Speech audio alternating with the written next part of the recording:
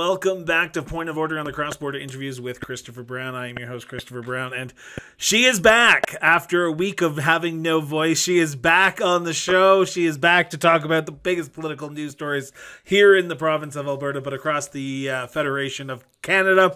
Sarah Biggs, thank you so much for doing this once again. Happy to have you back on the show. Hey, Chris, how are you? I am doing fantastic. How's your voice doing? It's to my family's demise and despair. My voice is back. It was gone for 2 weeks. I was extremely sick, and I gotta thank my daughter and daycare germs for. But after a good round of antibiotics, we're back on track. I think the last time we heard your voice was on election night in Ontario, Thursday, June 2nd. And I think at that time your voice was already gone and we pushed it to the limit that night. The next morning I was like, I'm done. Can't do it anymore. Yeah, no, it's been I feel like it's coming back a little bit. It's not 100%, but it is what it is. We've been in the bubble for 2 years, right? So if a bug that my immune system haven't seen in a few years gets into my system, my body won't be happy about it. Well, and I'm not sure what it's like down in the southwest, but up here in the northeast, I can tell you the pollen that is in this city right now is horrendous. I took a duster to our bedroom one day, and the fine line of pollen that I found on my table that's right beside my window is like, whoa. Oh, I need to power wash my deck furniture. It's just so, but the reason why we're seeing so much pollen, so we're going to do a little Canadian moment here, is because with the drought last year that was so bad, yep, the ecosystem and the trees are reacting, being like, oh shit, we might die, we need more of us, so they're producing more pollen. So that's why we're seeing that much pollen this year. Fun fact.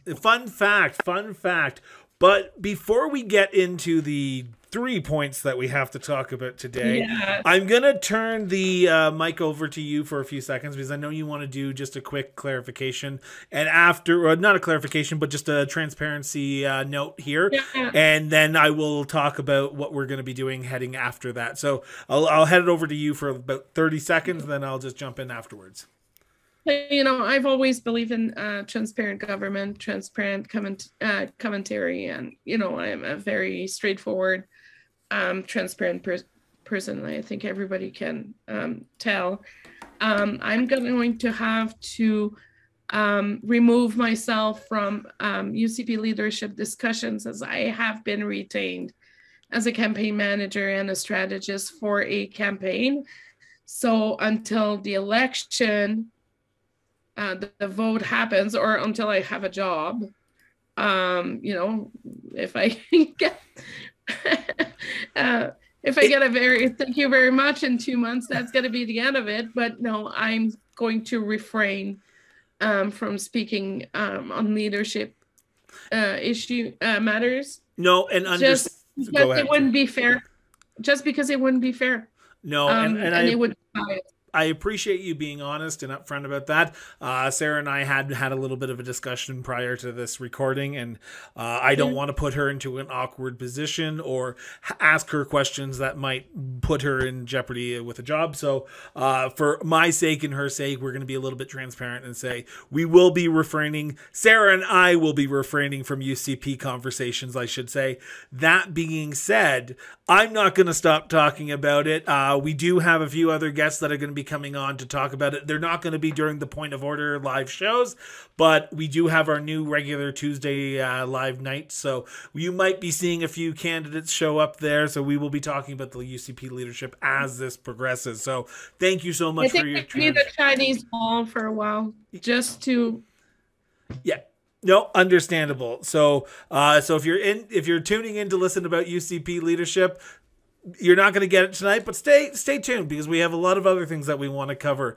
And the first thing, oh God, no, don't worry about it. Our listeners love you anyway. But I want to talk about the big thing that has happened this week, and that is federal mandates for COVID-19 travel restrictions have been paused, and I'm using air quotes for Yes. those who are listening on Friday, paused because, and I just want to make sure I read this correctly, starting June 20th, 2022, at 12:01 a.m., vaccinations will no longer be required to board a plane or train in Canada. You still must wear a mask throughout your journey. This applies only to travel within Canada and flights or trains leaving Canada. Now, the sort of the asterisks in this whole thing is if you are entering Canada from land, so if you're driving from the USA into Canada, or if you're arriving by a boat, you will continue to need to meet entry requirements such as vaccinations and testing, including cruise ships. So if you're arriving by boat or land, you're going to need some vaccinations. If you're arriving from a train or a plane, you're good, except for a mask. This is a long time coming for a lot of people in this province and a lot of people across this country. What were your initial thoughts when you heard that the Minister of Transportation, Minister of Health, and Minister of Intergovernmental Affairs were dropping these measures earlier this week? It was a long time coming. Like how could I say? They are suspending. So there's a lot, the message is carried in a very careful manner right now. So I guess, my analysis from this is that if we see a 7th wave, that would be very taxing on our healthcare system, including there's going to be a mix of influenza A and B as well. So, in the fall, it could be we could have another strong wave. We could see requirements being put back on, but I'm having a little bit of a hard time understanding the bit that if you arrive by plane, you're fine, but by boat, there's no, I do not understand the reasoning behind that one. Some more regularities across the board would have been nice. And I completely agree with you on that one, because for a plane, you're still stuck within a small confine. And I just got back from a trip to Ontario, and I'm back here now. I can tell you that it was interesting, to say the least. You are more in close contact with people in a plane than you are in a boat. That being said, I know the one big thing that sparked this whole travel restrictions was the cruise line industry back in 2020, because there was a lot of people getting sick very quickly on cruise lines, and I don't remember it being that big of a deal on airplanes. It could have been. I just don't remember quite clearly right now. So people are constantly masked and not living in the communal environment for 7 or 21 days, right? Exactly. It's very different. But if you arrive by car, it's even less dangerous than arriving unmasked, unvaccinated by plane. So I think that the government should be working messaging, and there's a constant, there's been a constant throughout a different level of governments throughout COVID, is the lack of consistent messaging and a lack of really straightforward communication. So it's going to be interesting to see how they will accommodate. But hey, if for the 10% of the population that did not get vaccinated in the past 2 years, well, have fun in Mexico. So I'm just reading the news release that that came out earlier this week, and the reason the Canadian government is giving about cruise ships is, given the unique nature of cruise ships, including the fact, as you just said, that passengers are in close contact with each other over an extended period of time, vaccinations against COVID-19 is still required. So that is the reason, like you just said. Yeah. It's fair, but by land. Yeah. Well, technically, you can drive across the border. Can you? Yeah. No. Hold on 2 seconds. No. Now you're not. No, it's just, no. You're right. It's just by air. But at the same time, we don't have the. I hate to put it this way, and this is going to sound very stupid to me, but no. We can't control what the states put in place, right? Because the states still technically have that law that you have to be vaccinated to cross the border, if I'm not mistaken. So it's not like Canada can go to Joe Biden and say, we're dropping it, so you have to drop it as well. Joe Biden has the right to refuse entry to anyone as long as you're vaccinated. So it's not a Canadian issue anymore. It's an American issue. Well, it's the whole thing with the freedom convoys that we saw in February, right? Like we, even if we would have dropped even if the federal government would have dropped the mandates, American customs still had instructions to follow. Yeah. So as long as Biden is not willing to drop those restrictions and those mandates, well, I'm sorry, guys, SOL. Like, there's nothing we can do. We can go and throw a temper tantrum in Washington if we want. How successful is it going to be? Probably just as successful as a Jason Kenney speech in front of a Senate. I will say that there have been media reports that Joe Biden is looking at dropping those requirements for cross-border drivers to enter the USA. There has been reports that this COVID-19 is not done. It's going to possibly rear its head in the fall. I'm hoping not, knock on wood. I'm hoping that it's done and over with and we can sort of get back to semi-normality as much as we possibly want it to. I want to ask the big overarching question, though, because we can talk about COVID-19 restrictions. We can talk about the mandates being dropped. But at the end of the day, Justin Trudeau was in a tough spot here because the lines at the airports were getting longer, especially at Pearson. People were getting more fed up. Is this Justin Trudeau sort of responding to what he should have done months ago? Or is this Justin Trudeau, as he is saying, following the science, in your opinion? I think he's following the science. We are not in a wave right now. Sorry, I just saw a tweet that Michelle Rempel just announced that she is seriously considering a bid for the UCP leadership. I'm not hearing this. I'm not hearing this, Sarah. Yes, it's an information piece. I will not provide any professional opinion on the matter. I just received a notification. But no, like, we are right now dealing with a dip in cases. It's okay to reopen.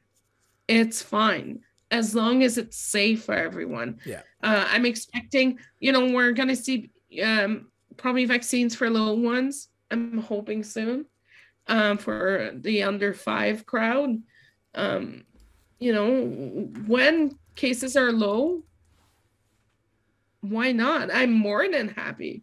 But, at the end of the day, if it's going to overwhelm our healthcare system, I think we need to put a collective effort to try to prevent that. If grandpa has a heart attack, we got to make sure you can make it to the hospital. Well, exactly. We don't want what happened in last September where we saw a increase, not only here in Alberta, but across the political spectrum, plus the political confederation that we have. It is an interesting moment we live in, and it might be just a snapshot and it's where we are now, but we are heading into a new unknown, and let's see what happens after this. Will this alleviate some of the travel issues that are at Pearson at some of the airports? I don't think so. I don't think so. It's always been a shit show over there. Well, sorry, pardon the French.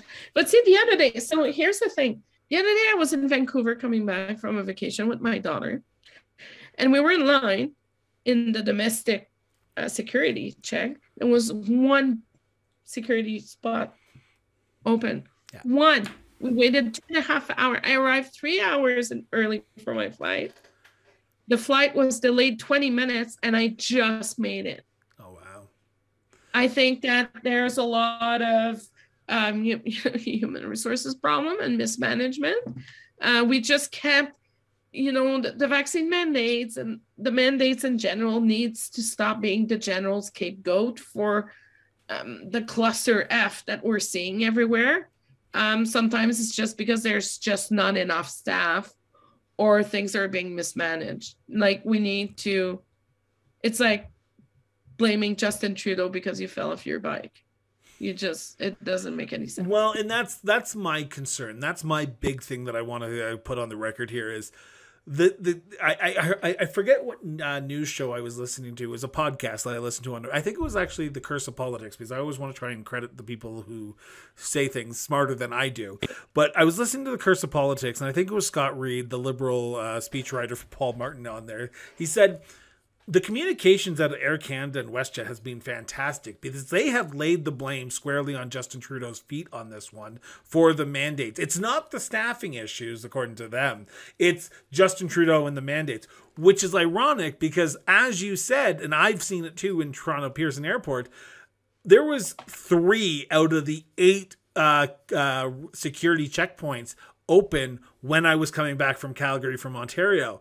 And this was back in May. And I was like, this is not a federal government issue. This is a all around issue. This is a airport issue. This is a border security issue. This is a Air Canada and WestJet issue, because we were supposed to be able to check in 3 hours beforehand. And I always like the early flights. Like, I get on the plane like the red eye, but in the morning, like 6 o'clock in the morning.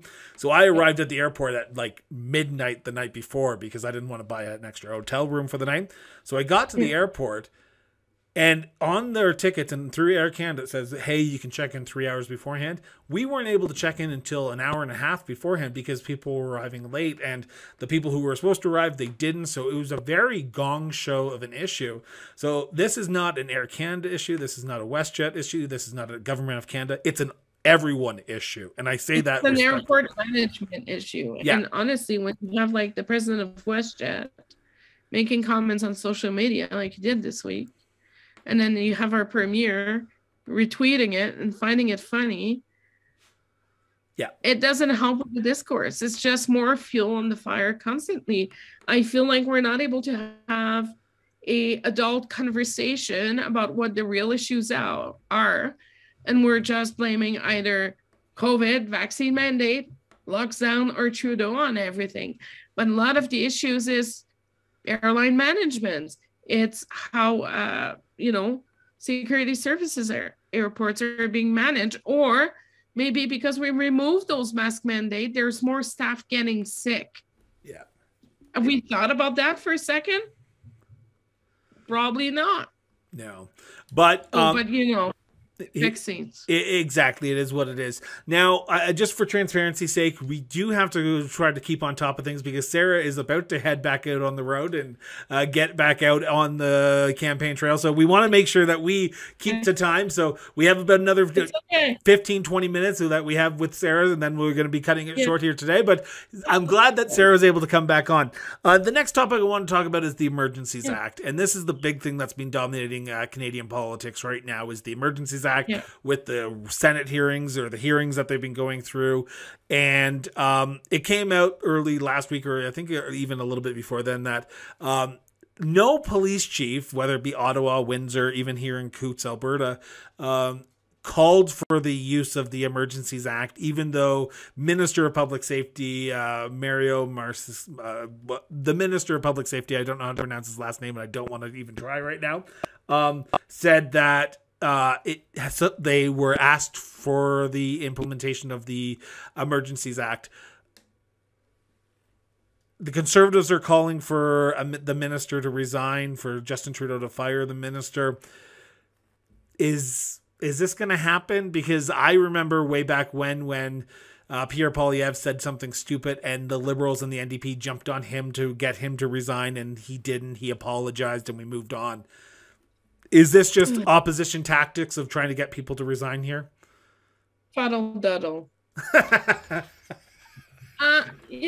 We never know. So here's the thing: when situations like, the convoys in Ottawa, the capital was literally under siege for 3 weeks, paralyzed, not able to do anything. They were part in having hot tub parties in front of Parliament Hill. All my years in Parliament Hill, I wish I could have had a hot tub party on Wellington. That would have been sweet. But we don't know what's happening behind closed doors. We do not know what threats, the elected officials were exposed to. If we remember in 1977 with the FLQ, The Emergency Act was, the War triggered. Measures Act. The War Measures Act. War Measures Act. I'm sorry, the War Measures Act. I was born 6 years later, so I wasn't there. It's the year my parents got married. But at the end of the day, we don't know what's happening behind closed doors. We do not know what kind of threats were assessed. We do not know, what kind of communication channels they had with those groups. And the police, well, there was only so much they could do. But again, when you see Ottawa police hire a big firm like Navigator for crisis management, it's like, what is going on? Because Navigator is like one of the heavy firm in the country. But again, Mr. Trudeau's version, like, everything seems to change every 5 minutes with Mr. Trudeau. It's getting, but Trudeau's losing his shining star too. He's starting to lose his cool hair status. He's not as, in 2015, he was a sunny ways, fresh air. Harper was here for 10 years. We're just tired. 2019, it was, okay, we gave you a mandate. 2015, 2020. One was like, okay, well, because the other side's not much better right now, so we'd rather stick with you. Exactly. And like deciding to keep your mother-in-law over for dinner and for an overnight sleepover, but we'll see what's gonna happen. Bill Blair said that they did not request, but maybe they didn't ask for the Emergency Act. But maybe who knows what triggered Trudeau to make such a decision? Was it when the kids were at the bridge, used as like a wall of kids trying to block everything? Yeah. Like, what was this tipping point for Justin Trudeau? Was his family threatened? Was it, we don't know. Yeah. There's a lot of things that we do not know. But there's the thing we know is that Trudeau is not as shiny as what he was in 2015. And I don't think it's going to bring to a resignation, but I think that the succession plan could be accelerated. The dude's been dealing with that for 2 years. He's been pulling up, and I'm not trying to be a Trudeau apologist here, but the dude's been trying to figure out how to deal with a virus that we barely know anything about. With, the Facebook crowd, do your own research. I know everything because Facebook told me that it was true. Versus public health, versus the provinces, versus everything in the world. I remember when it started, we were worried we wouldn't have enough N95s. And I remember when I saw like that Trump was going to stop imports of N95s in Canada, I just started bawling because I knew how important, as a nurse, I knew how important those N95s were. But we gotta give the guy a little bit of a break. He's been working nonstop for 2.5 years. Well, I think there's a lot of people out there who might disagree with you on working 24/7 or for 2.5 for the majority of 2.5 years. Because let's be honest, every politician has taken breaks during this COVID. Some went to Hawaii, some went to Mexico, some went to their cottage. Well, the cottage is federal jurisdiction. I'm talking about Premier Doug Ford. Ford. Yeah, I'm just saying provincial leaders did leave as well. It's not like Justin Trudeau hasn't taken vacations. It's just... No. And he has taken... But the guy had literally the lives of everyone in this country on his shoulders. And if he would have... No matter what the call would have been, no matter what the call Trudeau would have done... 50% of the population would have been dissatisfied with him. Oh, that's always the case, right? Yeah. No matter what they do, no matter what they say, there's always the very fringe, the 5 to 10%. Then you have the anti-Trudeau crowd that is about 35 to 40%. And then you have the rest that we're like, well, we're just going to be, but everybody's tired. Everyone's tired and everyone wants a scapegoat. They want to blame someone, right? And that's where I'm going to sound like the Trudeau apologist now is Trudeau did some things wrong. Jason Kenney did some things wrong. Doug Ford did some things wrong. Scott Moe did some things wrong. It's easy to gang up on the. No one's perfect. No, exactly. We didn't know what we were dealing with. It's when you have a virus that you barely understand how it works, how it attacks, and constantly mutates. We went from a very deadly Alpha strain to a very deadly Delta to a still very deadly Omicron, but attacking we thought it was a respiratory disease, but then we realized that it was attacking the nervous system and the circulatory system as well. When you have a virus that is like the all-included of illnesses and attacks all of your systems, there's so much, and I really don't want to be apologetic for anyone, but at the end of the day, nothing could have prepared us for this. No. And can we blame everybody? I don't think pointing fingers, we need to heal. And I don't think that pointing fingers right now is going to do us any service. No, and I agree with that. But thank you so much for going down that rabbit hole with me, Sarah. The last topic I want to talk about, because we always talk about three topics on the point of order, and that is caucus, and sorry, I shouldn't say caucus, but I should say party unity. Over the last 2 weeks, actually, I would say even a little bit before that, I would say since about March of this year, we have seen the Alberta NDP kind of going through a public divorce with each other, because it seems like some of the volunteers are not enjoying the way that the party is handling some of the nomination candidacies. Now, for those who are about to attack me or attack Sarah, we did say publicly that she's working on a campaign for the UCP leadership. Last week, if you remember, we had a former NDP candidate come on to talk about the Conservatives. So yes, from time to time, we have the other side talking about what the other party is doing. So Sarah, everybody knows I'm being right down in the middle. So exactly. I want to know your stance, because I've seen it from the Ontario Liberals side. You've probably seen it from more of a Conservative side. How hard is it to keep a party unified with nomination battles that go on across the province when you have so many contested nominations when their candidate doesn't win? No, I can actually talk to you about the NDP side, because I'm very familiar with what's going on with the NDP right now. So, we got to put everything in situation. So right now, we got to go back to the basics. Right now, we are dealing with a two-party system in the province. Whether you like it or not, we're dealing with two-party systems. The Alberta Liberals had a leadership race announced this week. I saw the email. And the Alberta NDP, well, they're doing their thing, and they just keep trucking. So just for clarification point, I just want to jump in here for 2 seconds on the Alberta Liberal Party. We just sat down with a potential candidate for the Alberta Liberals, who is I'm gonna let you talk. I'm gonna talk about 2 seconds.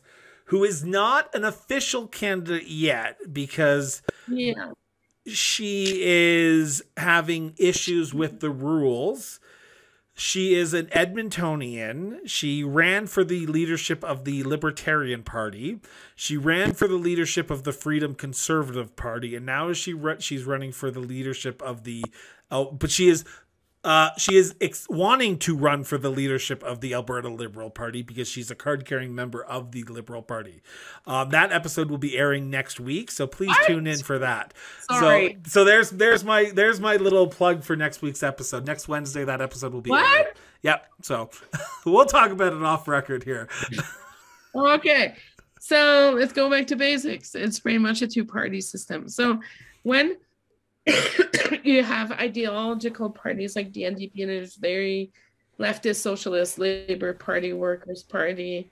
It carries different values than the UCP, which is free enterprise, freedom, personal responsibilities, and all that. So very often, everybody hates on the centrists, but the centrists don't have a home. So in order to attract those voters, sometimes, and if the NDP is trying to go back in power, they need to go appeal to that very, like there, I would say there's about 35% of voters that you could get in that kind of middle clump, if you want. So for some, the party went too much to the center. For some, the party went too much on the right. To some, they feel like they stop being listened to because you know, there's a lot of issues in every single organization. No one will be perfect. But what we have seen from both sides recently proves that more than ever, we need to implement proper policies and employee management systems, and, you know, to have a better oversight over the people who are dealing with those volunteers, or, you know, for chief of staff, or for anything, right? We're talking about those sensitivity training and all that. You know, we really need to further the conversation on how we're treating everyone. Now, I've seen people treated badly everywhere. This is not new. This has happened since I've been involved in politics. I've been treated not in a great way a few times. It's unfortunate, but it does happen. Now, there's always two sides to a story, and I'm really not trying to side with anyone here. But, you know, maybe sometimes the entitlement is a little high. I have not watched. I've been extremely busy. I've been, you know, kind of in my bubble these days.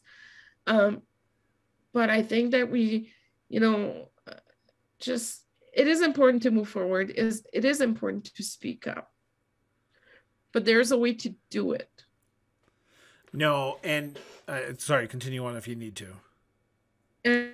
And you know, and also I would have seen the NDP leader to come forward and release a statement or something, or have some media availability to be able to address those issues, right? This goes back to the topic around Justin Trudeau about if he did something, 50% of the population would either hate him or love him. This is with any political party, and I say this with all respect because I was there when Dalton McGuinty was in power. I was there when I wasn't there when Kathleen won, but it's always hard to keep a coalition, especially when you're trying to win the center together, right? We saw that with Jason Kenney. To keep the coalition together, it's hard.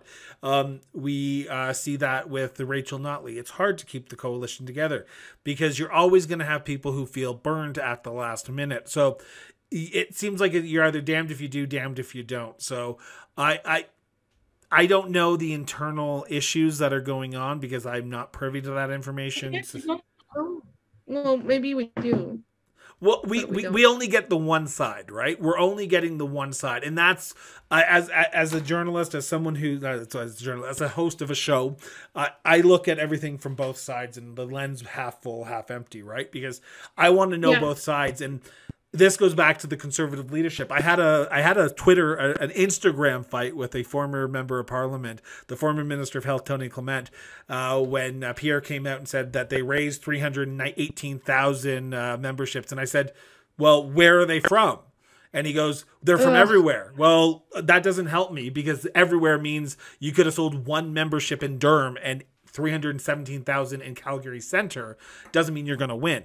Well, do you not believe me? No, I do believe you. Just like I believe Patrick Brown sold 115,000 and John Charest believes he has a path to victory. So I don't know both sides until I know both sides. So I'm waiting for Rachel Notley to come out with a statement. I'm waiting for something to drop to say, okay, this is what we're going to do. But it seems like they're plugging their ears and going, la, la, la, la, la, we're not listening. Yeah, we'll see what's going to happen this week. It's going to be interesting to see. I would say stay tuned. We might talk about it next Wednesday. Maybe not. I'm going to be in town next Wednesday, so we can do a longer episode. Exactly. Then we can do a longer episode, and we might bring someone on to the show to chat as well. Pardon me? That would be fun. It would be. It would be. I want to leave with this. Sarah, we are just about to wrap up here, we have talked about three major issues that have happened. Emergencies Act, with the vaccine mandate, with party discipline. I know we could probably go into longer, but you have to go. What are you looking forward to the next week? Is there anything on your radar that could be potentially coming up federally or municipally or even provincially? I'm hoping for very, very boring. I could use a boring week. I'm begging for boring weeks. I'm going to be digging into the city of Calgary super expensive climate plan, $3 billion a year until I don't know. I feel like I haven't read enough about it. I need to dig into it. It's going to be interesting to see what's going to be happening next few weeks with that. Hopefully the city won't flood. I got a family lobster boil on Saturday, so I'd like to be able to go. But no, we'll see what's going to happen. We'll see how, and I think that it's going to be to see interest. We're in a very caretaker government state right now in the province. There's a lot of ministers wearing multiple hats. Will there be a cabinet shuffle? There might be a cabinet shuffle between now and next Wednesday as well. Who knows? I think he's just going to keep it plain and boring. Summer's coming. Calgary Stampede. Who's looking forward to all those barbecues? I've only been one, so we'll see. Well, let's do it. You I and need to me. go buy I'm gonna do a shameless plug here because it's my show and that's what I like to do. This Saturday in Calgary, yes. the Calgary Brain Tumor Foundation of Canada is holding their annual Brain Tumor Walk, where we are raising money. I was gonna wait till Friday, but I'm gonna announce during the month of May. I said to everyone who was listening to the show, any money that the show raised, we would be donating it to the Calgary, to the Brain Tumor Foundation Walk, to help families like mine who have suffered through brain tumors cope, but get the resources that they need. It's a great organization. So during the month of May, I said any money that we raise, whether it be through our Patreon, whether it be through monthly donations, we would collect all of it and make a donation in the show's name. So I'm pleased to say that we've raised over $575 during the month of May towards it. So that plus as of recording this Wednesday night, over $700 that the pledge fund that we've been putting out there on social media throughout the last few months has raised over $700. So we're aiming for $1,500 by the end of Saturday to have raised for the Canadian Brain Tumor Foundation. If you can, head over to our social media pages. The links are there to donate. $10, $20, it helps. There's a lot of families out there right now who are struggling with this, especially during COVID-19. It was not fun. The people, the foundation is a great organization. The people at the Tom Baker have been fantastic. So if you can, even $20, it does go a long way, and it does hopefully get us to that $1,500 mark that we're trying to aim to. So there's my shameless plug. The walk is this Saturday. I forget the name of the park, but it's over in the Northwest. We will be there. My husband and I, we're going to go for a quick... Pardon me? I'll be there too. Sarah and I will be meeting back up. It's from 10 to 1. We're going to show up just for about an hour, do a bit of a walk, meet the people who are volunteers there. So if you can, all the information will be in the social media feeds. So please check it out. Highly recommend it. Again, I'm shamelessly plugging this because I think it's a great organization, and it's if you show up, if I show up and people show up, maybe they'll find out who I'm working for. There you go. Might show up on a Saturday and you might see who Sarah's working for. Or just randomly check Sarah's Twitter feed.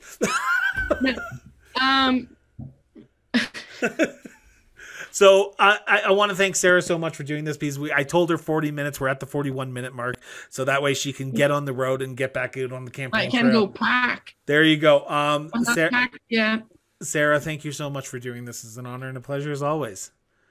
Thank you. We'll see you next week. We'll see you Saturday in person, but we'll see you back here live on Point of Order on Wednesday at 7:45. Talk to you later, everyone. Bye.